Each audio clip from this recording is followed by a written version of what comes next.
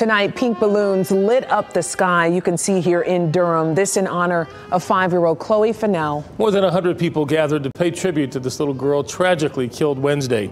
All new tonight, Aaron Thomas talked with another family that has gone through a tremendous loss. So we thank you today. This is what solidarity looks like in the face of tragedy.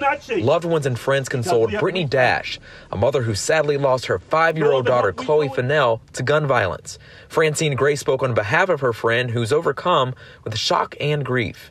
She wants to thank everybody for coming out, showing love, showing support, helping her family in this time of need. It's just too much, too often.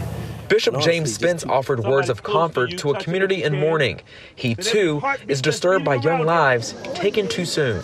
It's not something we have to just say has to stop. It's something we have to activate as a community to ensure it stops. We talk about babies didn't even have to stand a chance.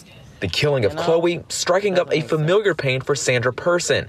Her 9-year-old grandson, Zion Person, was shot and killed in August of 2019 while riding in a car with his family to get snow cones. 2 Durham gang members are serving life sentences for his killing. Repercussions and consequences need to come behind what a person stands behind a gun and shoots someone. Taking a stand against gun violence. It's what this community wants to see. Instead of commemorating the loss of another young life. That was Aaron Thomas reporting. Now the suspect, Brian Luster, has yet to appear in court. He's Khloe's mother's first cousin. He'd been living with the family at the time. The 15-year-old in this case, Destiny, who shielded Khloe from the gunfire, went through surgery and is now in stable condition tonight, and we are praying for her.